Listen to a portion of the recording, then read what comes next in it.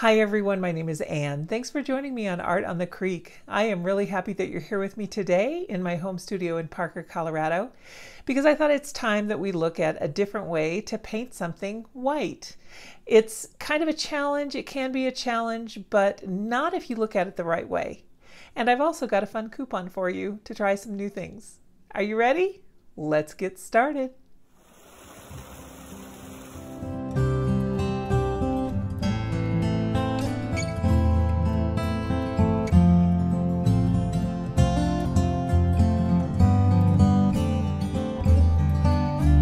So I'm going to be using my Mission Magella Gold single pigment paints today. I've had them on my desk for a while and I'm really enjoying them, so I'm just going to continue with that. Here they are all swatched out, so I will try and call the colors off when I'm painting them so you'll know what I'm reaching for and you can find something similar in your situation. There's something else I want to share with you. I have been shopping through Etsy with a wonderful store called Aquarellie Art, and I've got a couple more videos of hers, well, of mine, where I feature her products. And I will put a link to that playlist up here. There's a coupon code. It is ANN15, and if you purchase any of these sample size sets or anything for that matter from her Etsy shop, you can get 15% off. And the set that I have today that I want to use on our painting is this Schmincke Super Granulating Haze colors set. I have done a lot of reviews on the Schmincke Super Granulating colors. If you want a specific review on this set, let me know in the comments and I will definitely do that for you. Yes, I have a granulation playlist. Sorry, I had to think a minute, and I'll put a link to that up here as well. So here you go. We're going to use these and the single pigments. And what are we painting, you ask? Well, cotton. This is a picture that I drew and I just love it. This is just a ballpoint pen and I colored it in with colored pencil.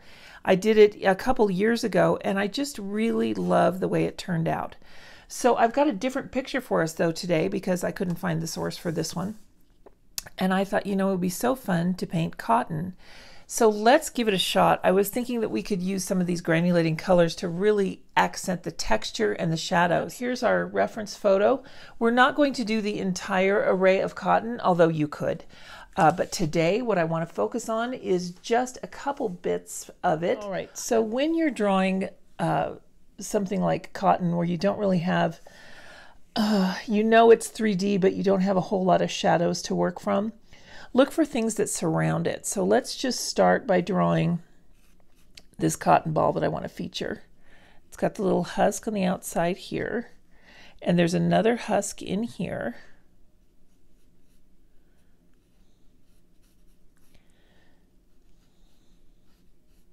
And I hope you can see these. I'm trying to sketch really lightly because it's cotton and I don't want the pencil lines to show up too much, but I will try and get this to where you can see it.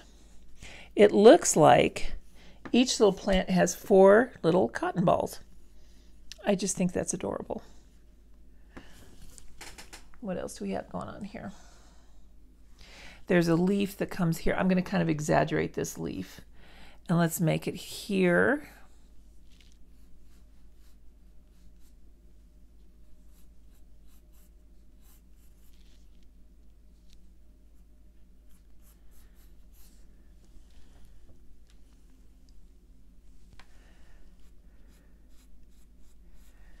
And then we've got a really fun back side of a leaf that comes up here. Let's see, I suppose we should put this on a branch, give it some context.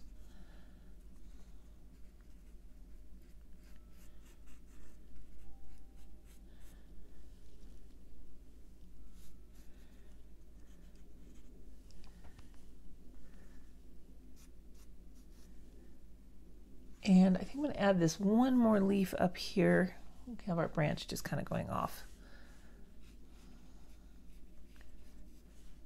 Give a little bit of interest and bend to it. And let's put this leaf in over here. I like this one that's kind of out of focus. We'll have it coming down this way. This is a really fun thing to do because you can pick and choose what you want to include in your painting. It's your painting. You can make it appear however you like. And I'll use a little bit of an eraser here just to kind of clean out that leaf.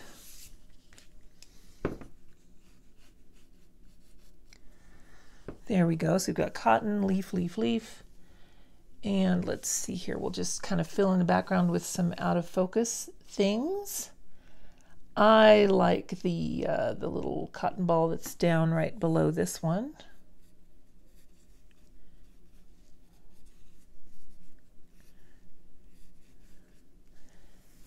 The husks are so interesting. This one kind of has a triple leaf, what it looks like anyway, to it.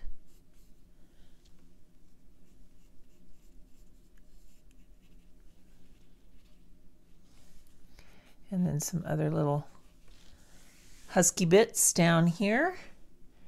And then finally this one here.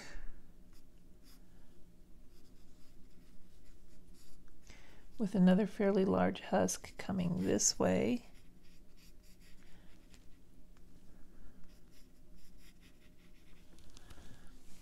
And a little bit coming up here and here.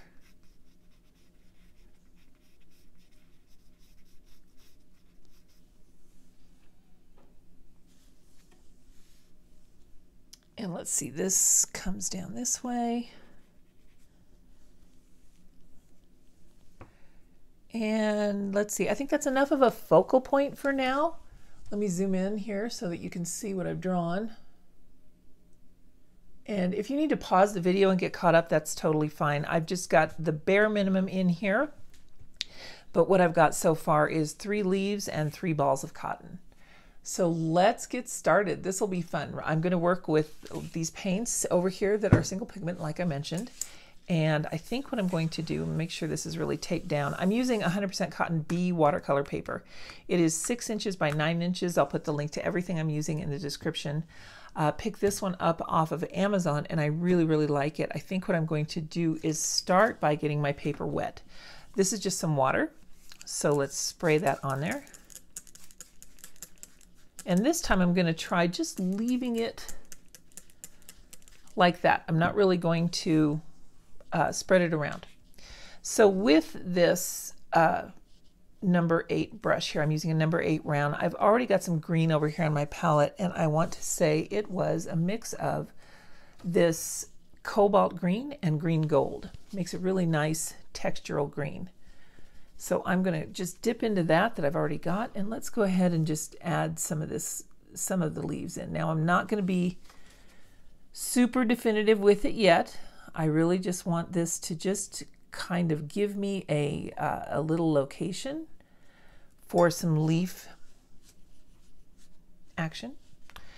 And we're going to go ahead and just add a little bit of those 2 colors separately on top of each other at various locations in the background. And because we've got a wet background, they will work to spread around and maybe create some cauliflower blooms or backgrounds, so it'll have some good interest for us. So that's all I want to do right there with that. And now I'm going to go into the red-brown, which is, you could use a burnt sienna. And I'm just going in the darker parts of these holes, just getting those filled in. Now I'm going to go into the yellow ochre,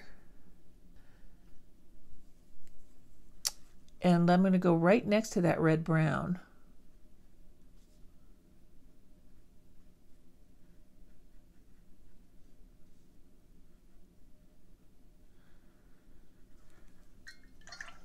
Nope, I missed a hole over here.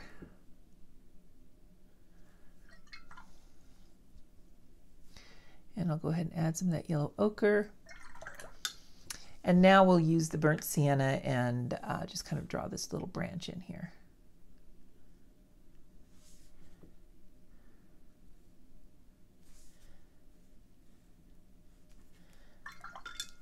And I'm going to go over that branch in some of the green just to kind of give it a real natural look. Just letting these colors blend together.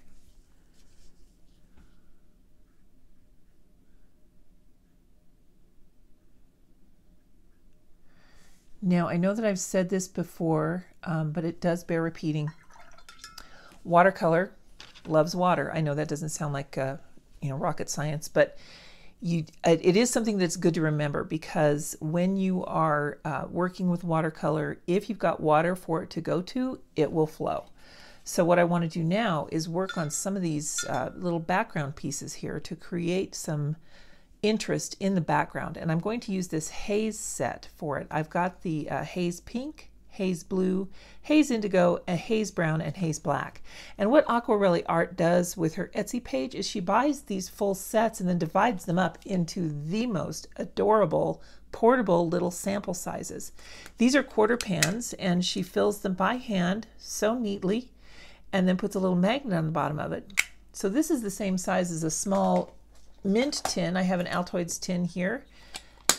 It'll fit in your pocket. It'll fit in your hand. It'll fit just about everywhere you need it to fit, and it's metal, so it is magnetic. And you can use this for mixing area. You've got everything you need. I want to put some of this in this wet area while I've still got time here. And again, I can re-wet it, so it's not a problem. But at any rate, I want you to check out Raquel's shop on Etsy, because she gives you this all packed out, all ready to go. All of the light fastness is here, the transparency versus opacity, the staining versus non-staining, and all of the key to all the information is back here. A non-staining staining is a triangle, and the transparent versus opaque is a square. So you get this little card with every set you purchase. You don't have to invest in the whole set. And what I really like about these kind of specialty watercolors is that you really may not want a full tube of the whole set. So this is a really good way to go. A quarter pan is going to last you a long time. So I'm going to start by going into the pink. And I'm going to let this merge. Now the thing with granulating watercolors is they do need a lot of water to really do their thing the best that they can. So these are going to have some opportunity here to flow around and mix with what I've already got going on. And I may have to re-wet some of this. But these pigments, can you see this already? This is starting to separate, and it really just looks cool. I'm going to just give everything another squirt just to keep that paint moving.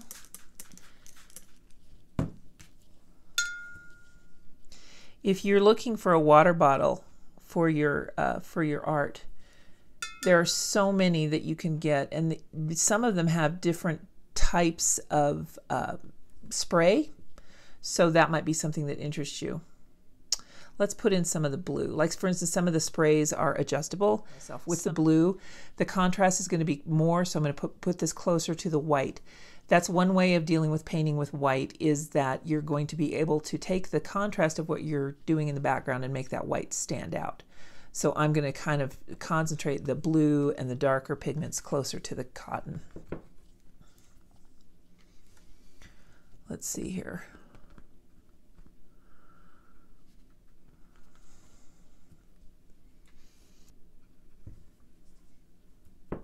Let's put a little bit of that brown in here as well.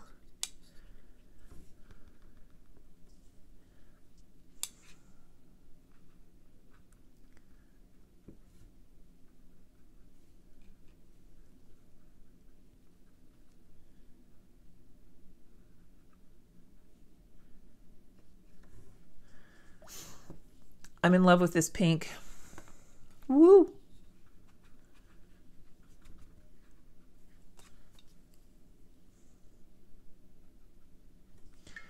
All right, now for the hard part, I think what I want to do is let this dry.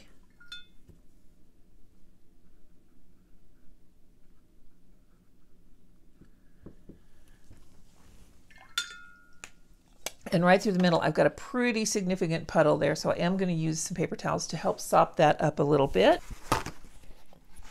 So I'm just going to fold the paper towel and very gently set it in the water so that it lifts it up. And if it ends up lifting more than you want, you can go back and tap more color in. Watercolor really is very forgiving. A lot of people will tell you that it's a difficult medium. I would say it's challenging. I wouldn't say it's difficult, but I would say it's challenging. For me, when I first started watercolor, I had to kind of unlearn what I had already learned through painting with gouache. So as a transparent medium, you just have to handle it just a little bit differently, because we always work light to dark. That's what we're doing here, is we're getting our palest values in. So just kind of looking for puddles here.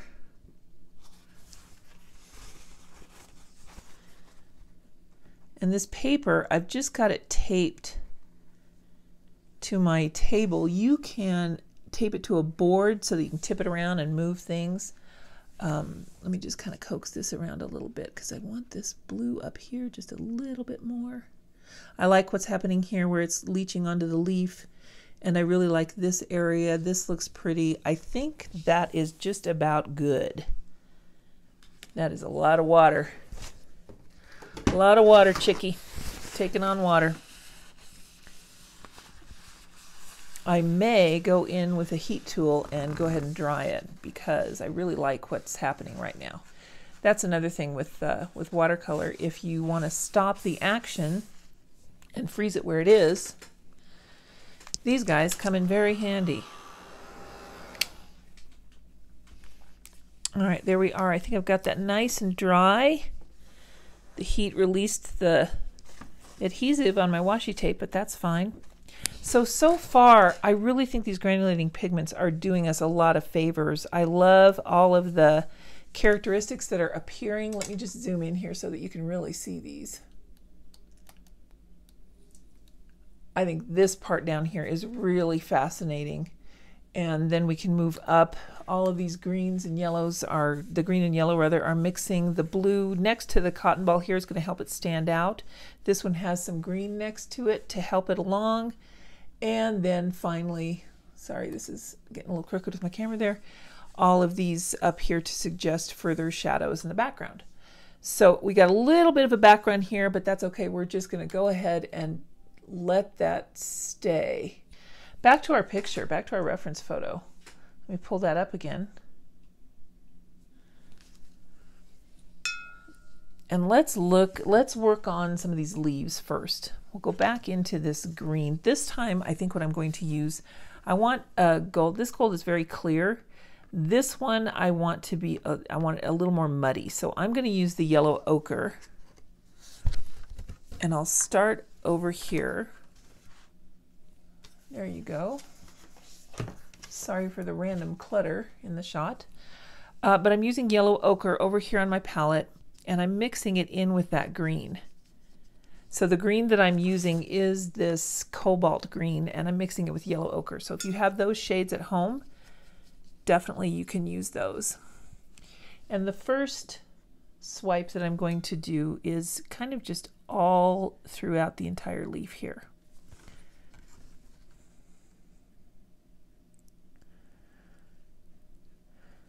So since watercolor is a transparent medium, we have those first layer of color down, and it really is beneficial because it will show through the layers that we continue to put down. So let's see, let's do that same mix for our leaf over here. And I'm just putting a light wash of this on, kind of a thin wash. And then finally, this leaf over here, I'm just going to add a touch more of that cobalt green to the yellow ochre. I want it to be a little bit darker over here.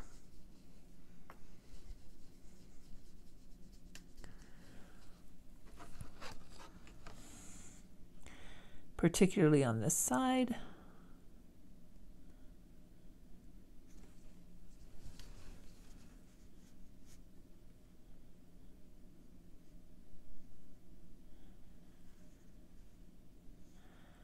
Now while this leaf here is still wet, I'm going to go in with just the cobalt teal and come along this edge here, because that will help us to establish a shadow. A little too much water on there. When you get too much on your painting, you can use what we call a thirsty brush. So get your brush wet, blot it off, and then pass it over whatever you'd like to lift off.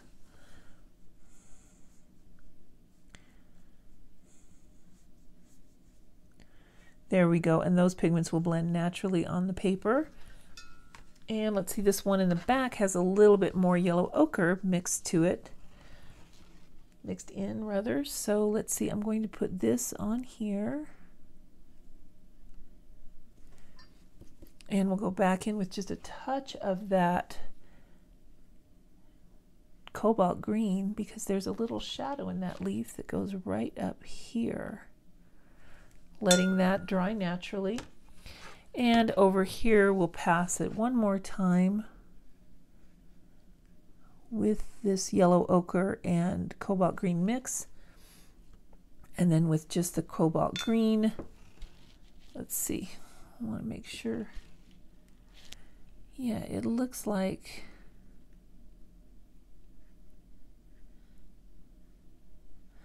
there's really just a suggestion of these center veins. And we'll continue this cobalt green down to the stem. Coming back in with our burnt sienna.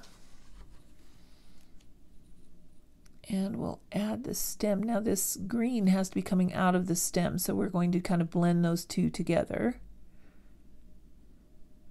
And I'm starting with burnt sienna on the bottom. The bottom portion of this twiggy branch. We'll have that leaf curling up.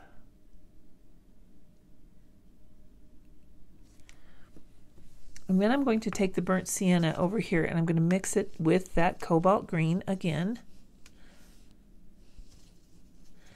Just to get a really dark, moody brown. And we'll come over this. So by putting the darker color up on top, I'm not trying to suggest a light source because in this particular drawing it's so soft and so blurry. I really just wanted to evoke the feel of that cotton rather than harsh shadows that you would normally have with a light source.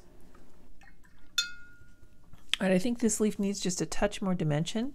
So I'm just tapping into that cobalt green while this is still wet. And let's just coax that pigment on this side here.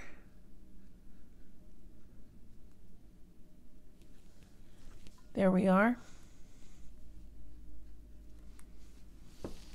Now let's see, with this leaf over here, we want to focus on that yellow mix.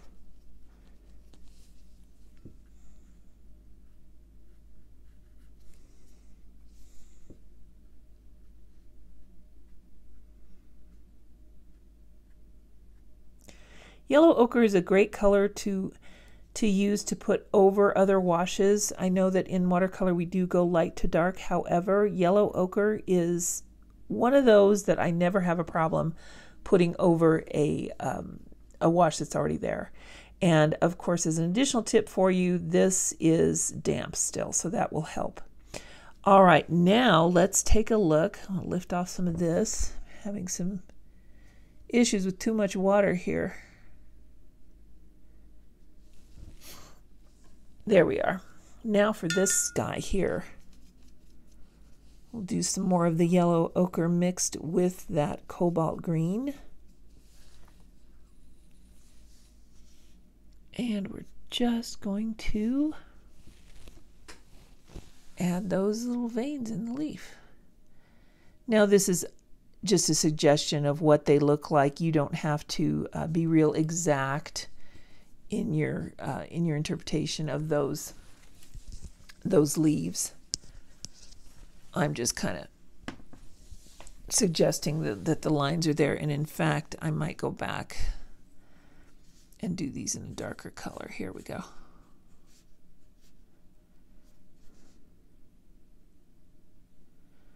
Just really being quite light with that. And then I think what I'm going to do is put some of this green on here, a little bit more in some places.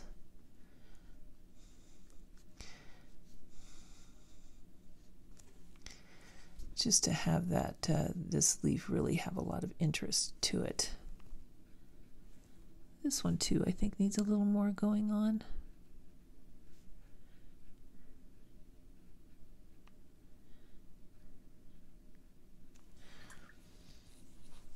All right, now for the cotton balls. This is where it gets really fun. I'm going to take my water, and it's not completely clean. It doesn't have to be clean. I'm going to just fill in this area here where this first cotton ball is.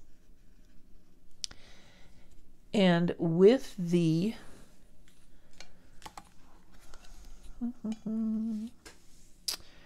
I think with the Haze pink, we'll go in there and I'll start putting a very few shadows right along the edge there, and then I'm just going to spread it out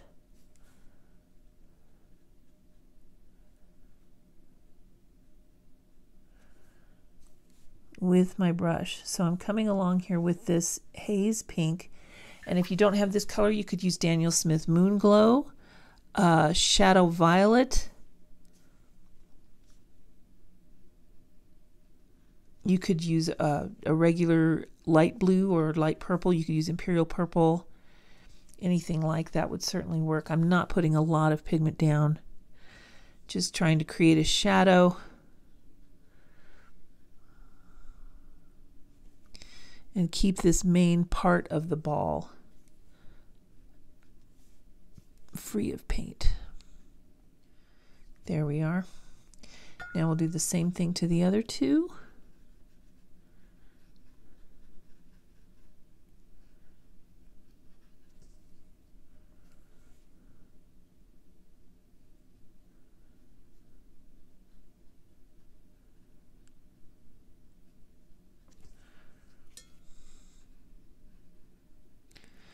Don't want it to spread too much, just want to give it a little bit of interest here.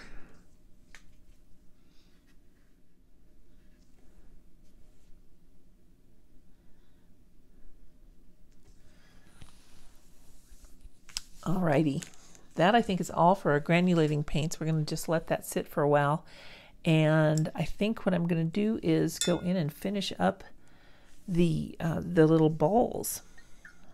I'm going to go with the yellow ochre first, and just make sure that we have this down.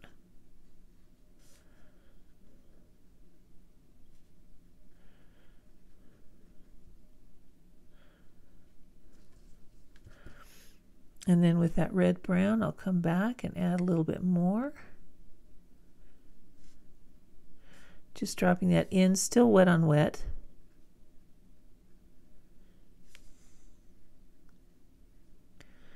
Adding some of that to the stem and the leaves. Just trying to repeat the colors wherever I think that they would look like it would make a better connection. I think I'll put some of this stem down here.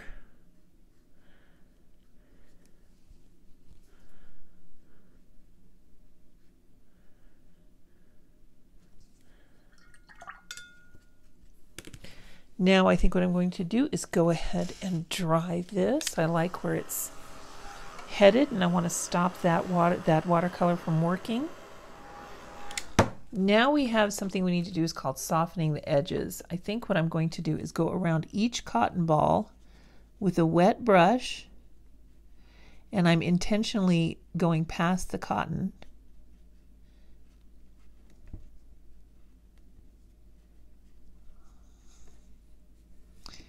And I'll add a little bit if I need to here. Daniel Smith Lunar Violet would be another good one to use on this.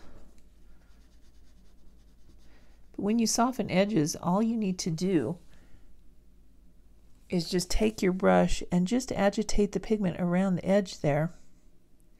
And in this case, we're going to just add a little bit more of a shadow. Try not to outline it.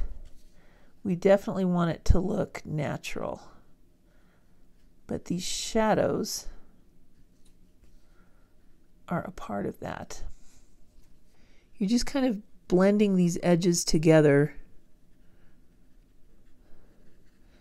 so that it doesn't look so cut and paste. This one, was that the blue, the second one? Need a little more blue over here, I think. There, I think that's going to be just fine.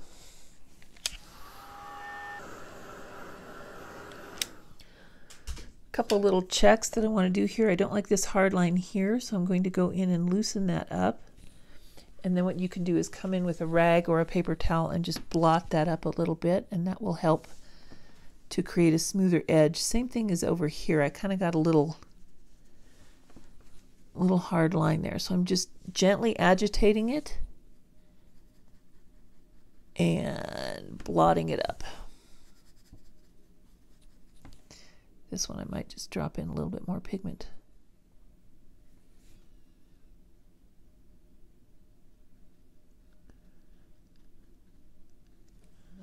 I need something right in here for sure. All right, now let's go ahead and finish up these little balls here.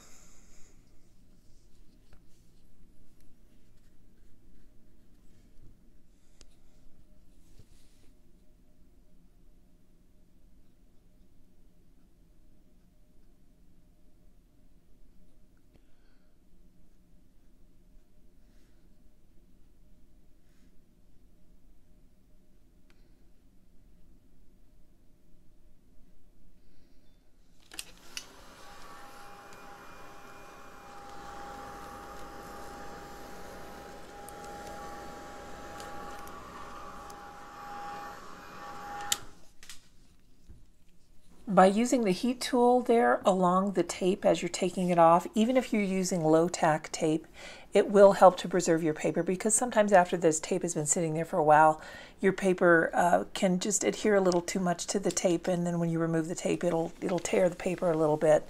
So just keep that in mind to use the heat tool as you're pulling that tape off, and do so at a 90-degree angle, and that will be much easier on you and your paper. So here we have it, guys. Here is a rendition of cotton, how to do something white on white. I have another video here that I'll link at the end of the screen to show you a different approach to painting something that's white. But until then, have a wonderful week. Thanks for hanging out with me, you guys. We'll see you next time. Bye-bye.